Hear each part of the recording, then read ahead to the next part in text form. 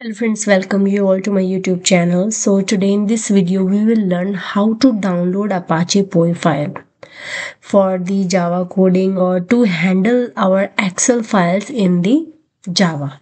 The very first thing in Apache POI that what Apache POI is, so I can say that Apache POI is an open source for Java library that allows user to create, read and edit the Microsoft Office files.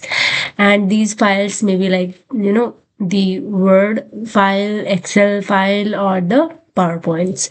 So those files we can handle by these Apache POI Java library or the jar files.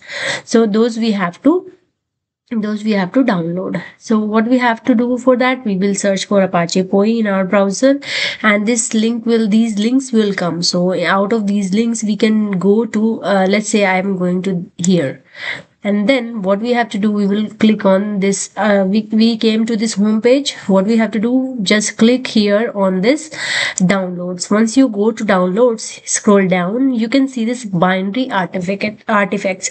In this binary artifacts, what you have to look for, the archives of all prior releases. Just click on that, it will take you here in the release archives. So what you have to find here, the binary artifact. So once you click on that, it will take you to another page, and here you can find the last modified version. You can see all these are the names of the files, and here you can see the last modified, right, and the size and description. So just scroll it down and you can see the latest one. Once you will go in the bottom of this page, you can see this is this POI bin, right, where you can see .zip and this kind of icon. This is the file that we need to download.